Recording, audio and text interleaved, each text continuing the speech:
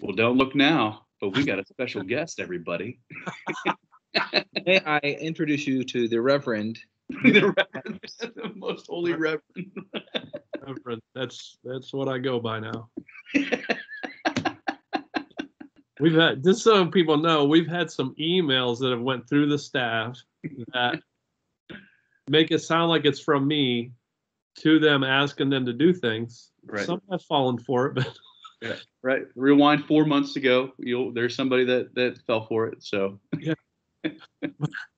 But it referred to me as Reverend Adams. So there's a giveaway right there.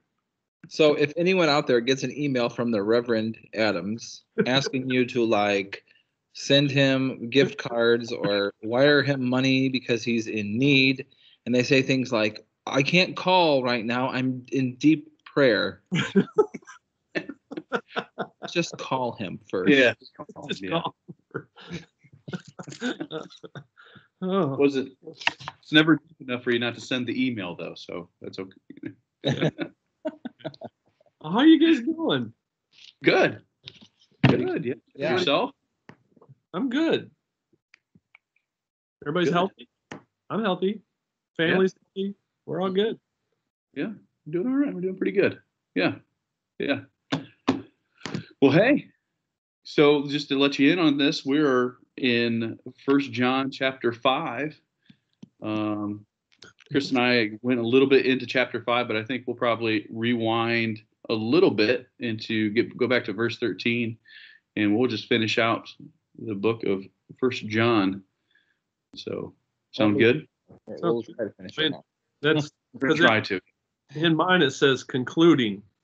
Oh, Just Verse concluding 13. remarks. is that like a pastor's conclusion, which means he's about 60% of the way through? what? 2nd John and 3rd John. Oh yeah. I want to tell you one more thing. I already sent this out. I forgot to PS you before I sent it, so I'm gonna rewrite this thing again. All right. All right. Well, very good. I'll go ahead and I'll start reading, and you guys want to put a hold on it and start talking. Let's talk. All right. Good. All right. So here we go. 1 John chapter 5, beginning in verse 13. I'm reading out of the New International Version. It reads this: I write these things to you who believe in the name of the Son of God, so that you may know that you have eternal life. This is the confidence we have in approaching God, that if we ask anything according to his will, he hears us. And if we know that he hears us, whatever we ask, we know that we have what we asked of him. Time out. I love the very first of 13. Just, how many times have you talked to somebody and asked them, are you going to heaven? And like, I hope so. I don't know. Right. I don't know. And yet right here he says that you may know you have eternal life. Right. So we can know. Yeah. You don't have to question. Yeah. You can know. There really are some questions that you can't just leave unanswered. Yeah. Yeah. That's one of them. Yeah. I mean, that would be terrible to not know for sure whether you are or you aren't. Yeah. Yeah. I probably can recall at a point of not being completely sure that the deal was sealed. You know what I mean? Right. I remember a point in my life when it felt that way. But the more that you know him, the more confidence that it builds up in that decision and what the truth is and all of that. Yeah, well, we probably ought to give a little more and not just stop there, because somebody's probably like, I'm still not sure. Right. Yeah. One of the big things I think, and you have to remember, he's talking to believers here, and saying they can know. I think one of the biggest problems people have is they base it on feelings. Mm-hmm. On our, I feel saved today. I don't feel saved today.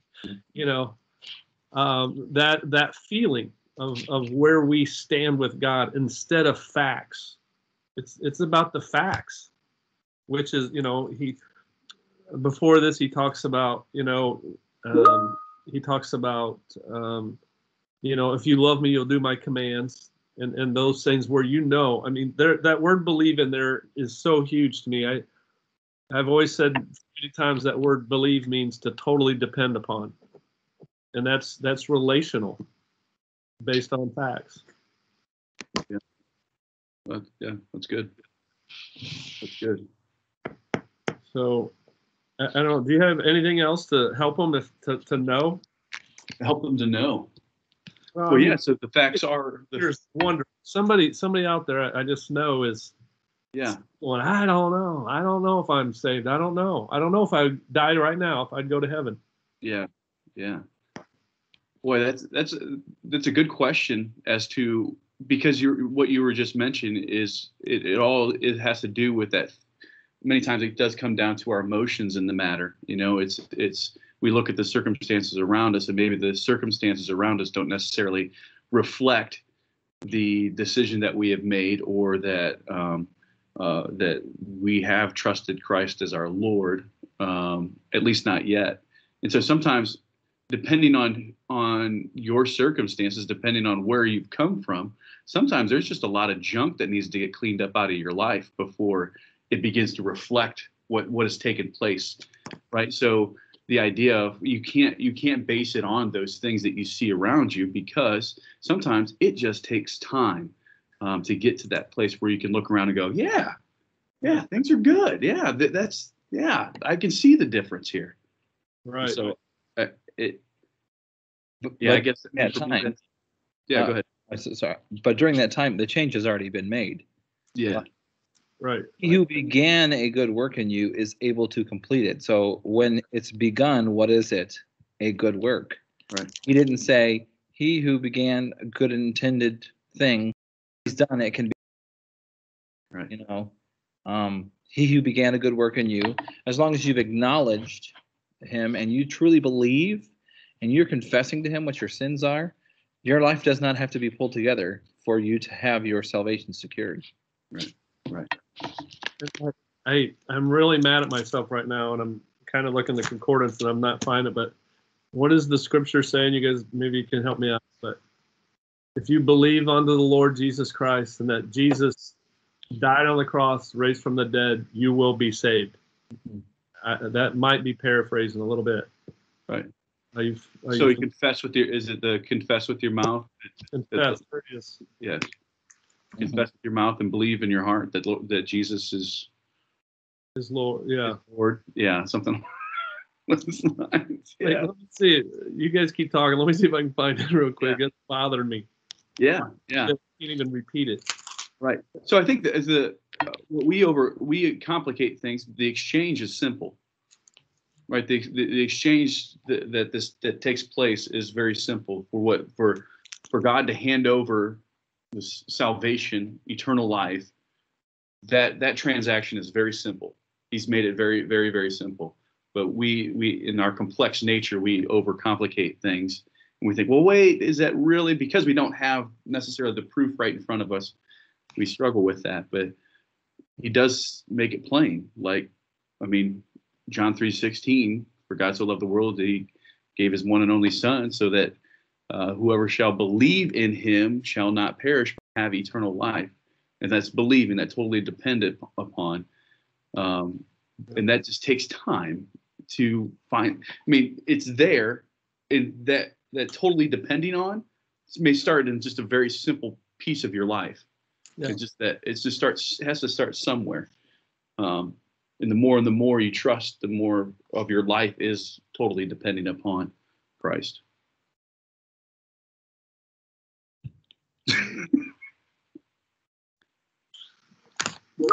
So we'll do while you're still looking, if you're still going to continue to look. Yeah, just keep going. I'm really upset about this. So I don't even know if I read 14. I'll just read it again. This is the confidence we have in approaching God, that if we ask anything according to his will, he hears us.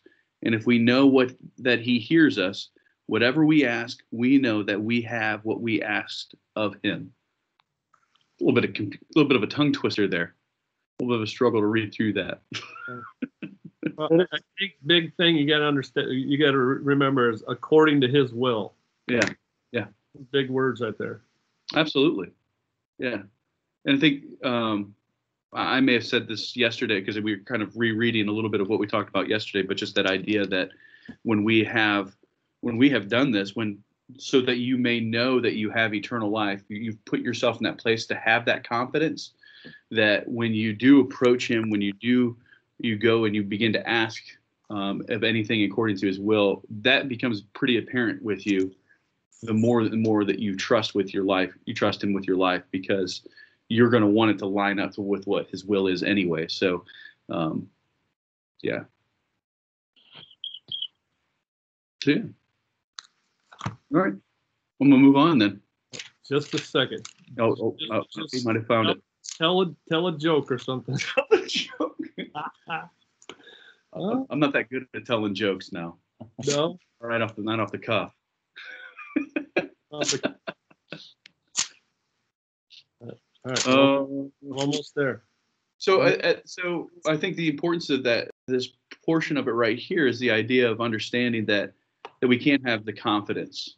So the only way we can have confidence of that it is lining up with His will is that we know Him, we know what His will is.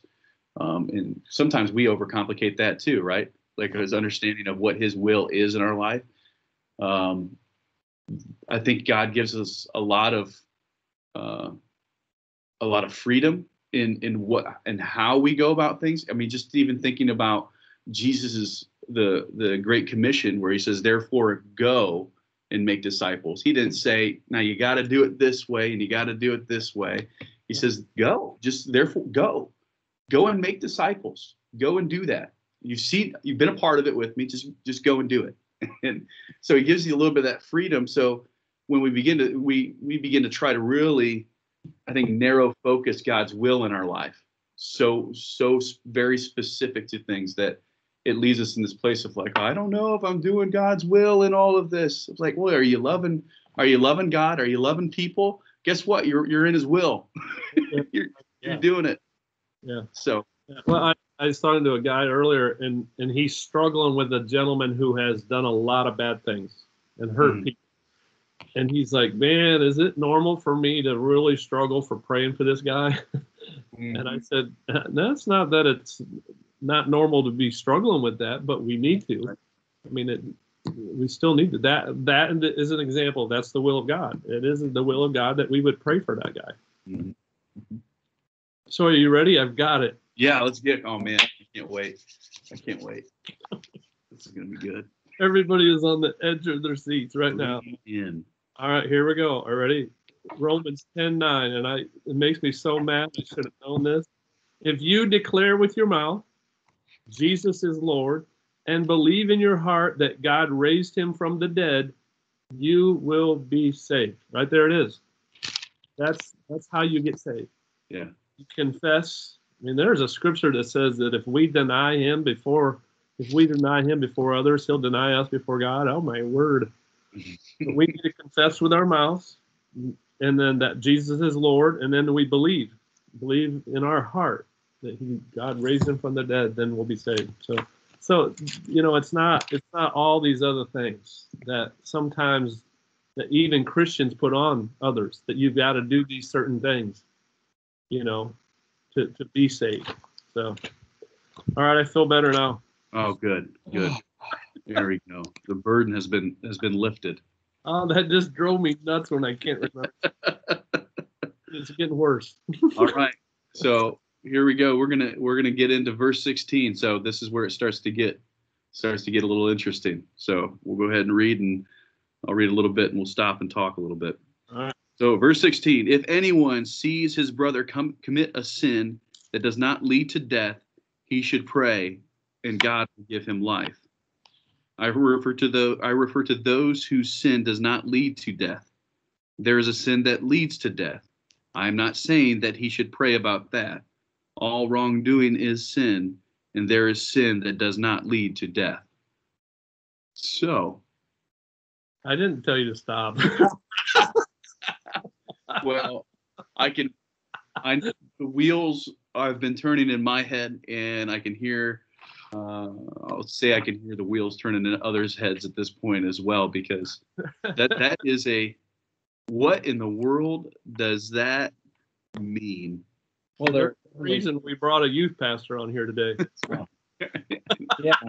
No Just as I was getting to say something, now there's no pressure. But there are two veins of thought on that. One of them is you're literally talking about murder, okay? Somebody who is sinning and causing people to die, right? Literal death. And then there is sins that are like a part of your lifestyle and are part of, you have no regrets, no inhibitions about them, and they are ultimately, because you don't repent of them, they will lead to your eternal death. Mm-hmm. And so it's hard to say if this is only referring to one or the other, but it's definitely true that there are people out there that are sinning and not repentant about it, and it will lead to their eternal death. By contrast, there are sins that are sins of opportunity and sins of the moment, right? Then a person, I mentioned this not that long ago on here, that a person like does not embrace them as part of their lifestyle, and they repent of them when they recognize them. And so this is a call to action more than let's pick apart the value of each sin. It's a call to action, because here my version says, I got to find it. Okay, if this sin does not lead to death, you should pray. Mm-hmm. So we have a role in the next part that happens, okay? Right. You should pray, and God will give that person life. Right. Do you see? Our prayer literally plays a role in a person who is doing something that's sinful. We react and respond in obedience. God gives that person life. Yeah.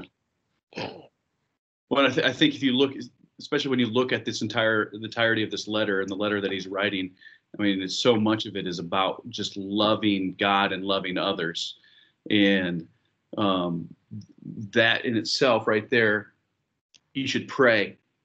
Like that is an act of love. That is an absolute act of love. You should pray pray for someone. And what he's saying is that's really what I feel like he's saying in that moment is that's the first thing you should do. Not, I need to go confront that person right now and condemn them for what they're doing and then bring my whole posse with them. I need to pray for them in that moment. Right then and there, I need to pray for them. And that's that first act of love. So. Yeah, that's good.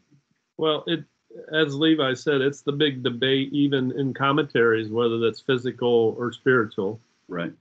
So me personally, I think it's spiritual. I mean, that's what he's talking about here. I know somebody's going to bring up the impartible sin, blasphemy of the Holy Spirit, right?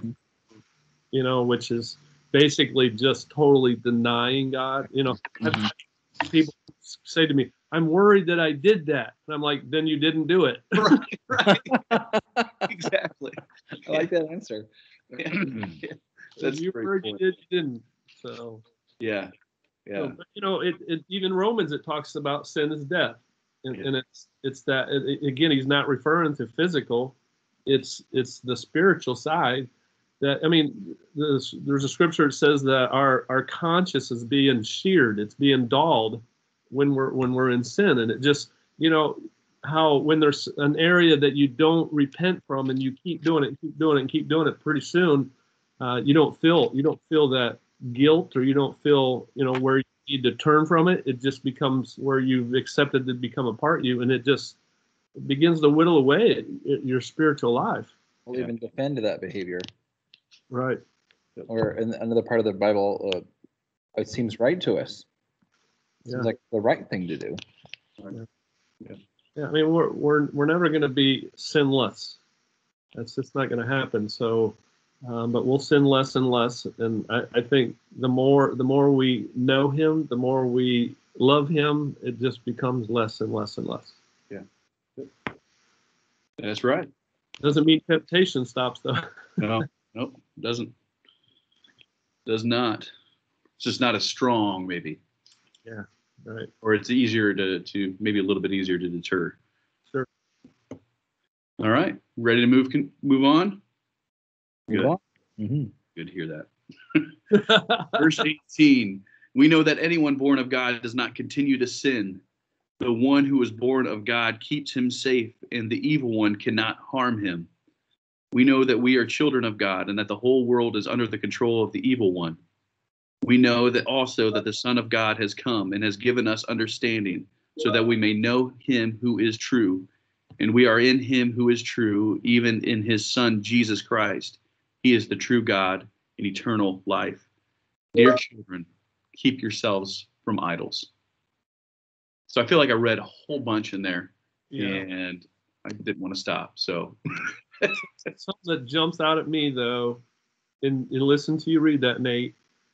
It goes back to what we talked about at the very beginning. Listen what he says. And maybe I didn't count them all. Verse 18, we know.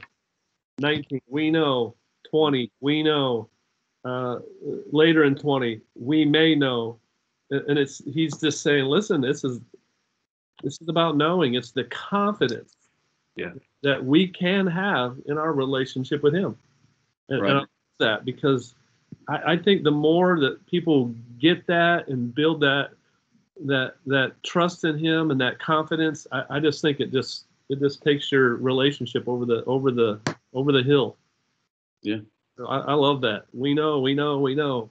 So right, and the only way you know is by trusting him in your life and allowing yourself to walk out into whatever, into the world, and put yourself in position where you have to trust him, where you literally have to put trust in him to for you to begin to see that, so that you can truly know. Because until you've experienced it, you don't really know, do you?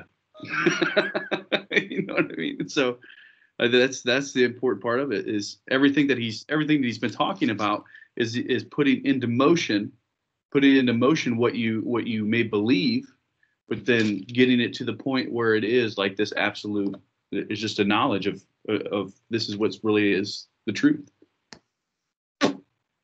Yeah, and then one that I missed that's a little bit different. It says that the Son of God come and has given us understanding. And that kind of goes right in with those.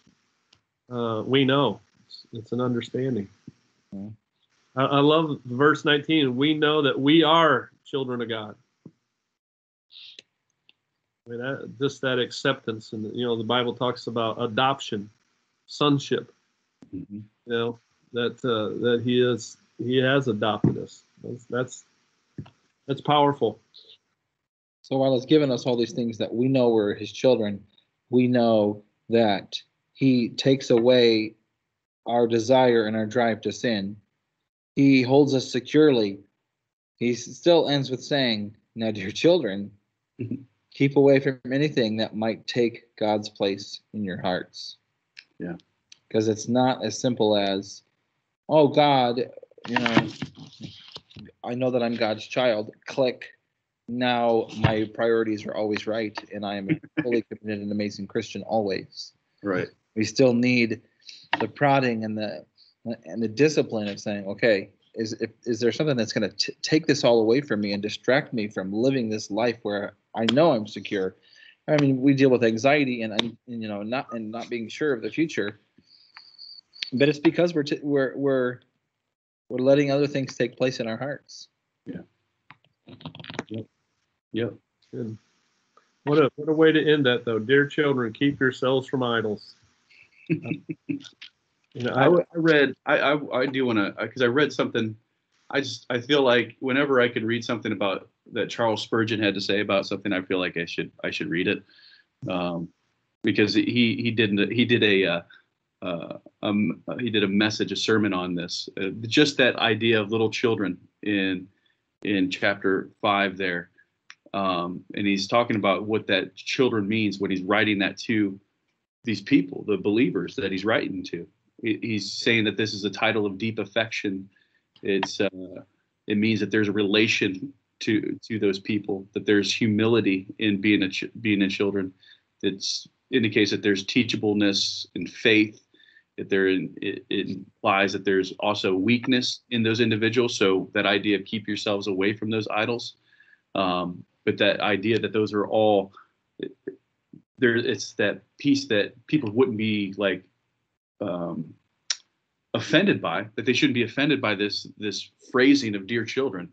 Like this is known, just what you were talking about, Levi, is this idea that we're not to that point of full maturity, that we are still children, and that these things, and so plainly that he puts it, these things are obvious, right? They should be obvious to you that these are idols, that these are things that will take you from your relationship with the Lord, that will take precedence in your life, because he doesn't go off and like list all of these things, like just keep yourselves from idols.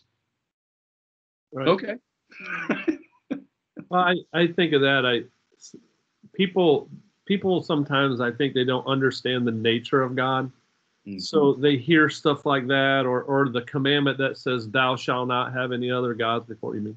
So it's like they hear it as "Thou shalt not," meaning like you better not, and yet if you know the nature of God, he's saying, don't do that, because it's going to hinder our relationship. It's going to cause you to go farther away.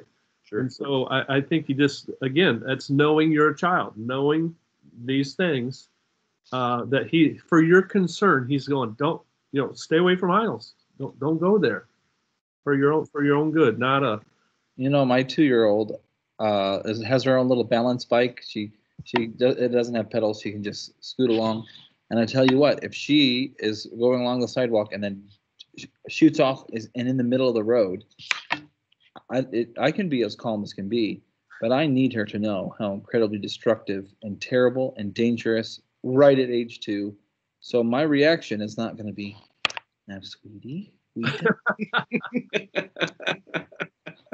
And so in a lot of ways, when God is saying, listen, don't, I'm just going to save you a lot of grief. I'm going to save you a lot of, man, because there really is nothing worse than being separated from God. And so many people choose that, like today, like living in that separation from God, trying to figure out their way through the earth. And I would kind of want, like, somewhere along the line, my dad made a big deal about me riding my bike in the road when I wasn't ready, or, for those teachable moments that were actually the biggest act of love you could do. Yeah. So you didn't stand there with your arms crossed and go, "Thou shalt not." That's exactly how I did it. And she cried and left the bike there and ran into the house. Well, I tell you, there's a lot in 1 John, isn't there? Yes, there is. It's packed. Yeah. I think he should have just written another one, like another letter, like maybe 2 more.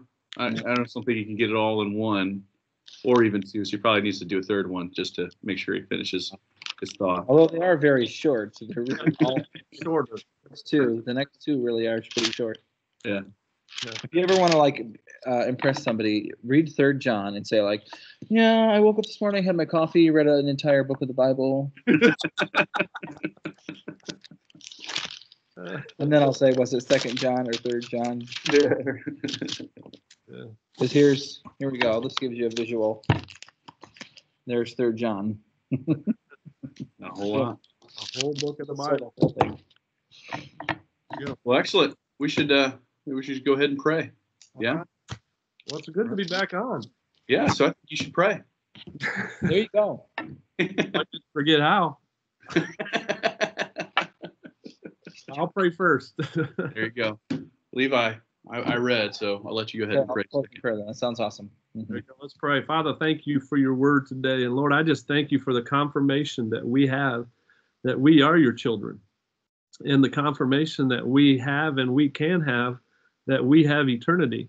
And so, Lord, I just pray for those out there that struggle with their relationship, and they're struggling with whether or not they would go to heaven. And Lord, I just pray for them today that they would know that, Father, their relationship with you, even struggling with that, may give an indication of where they're at, Lord, that they do care and they do love you. So, Lord, I just pray today for those who who struggle with that. That today you would give them confidence that they can know. They can know where they stand with you, and that they are a child of God. And so, Lord, we thank you for that. We thank you that you have adopted us into sonship. That, Father, you have sent the Son to die for our sins, so that we can have the righteousness of Christ. So, Father, thank you for that. And Lord, we are honored to be your children, and we thank you for it.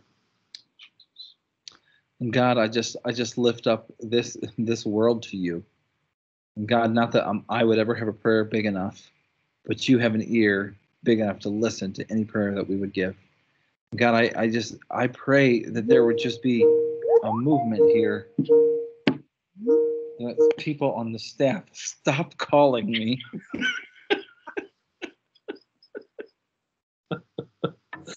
Oh, sorry about that.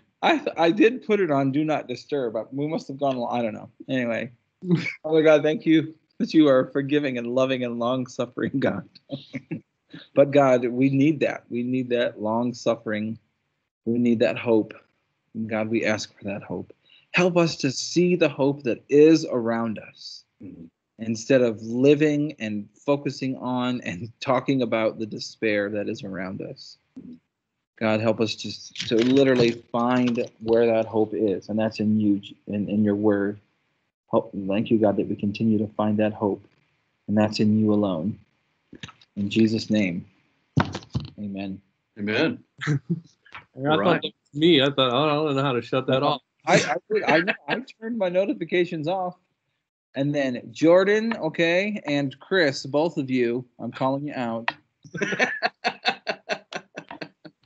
Go. I'm going to tag them in this. All right, so I think we're good, right? Hey, if you get a chance, go on my Facebook page, and I posted I had seen it on there, a message from Billy Graham that's amazing. He's just talking about the world and how basically God's still in control. But it's pretty cool, in a way that only Billy Graham can. Yeah. I love to hear his voice. It's good.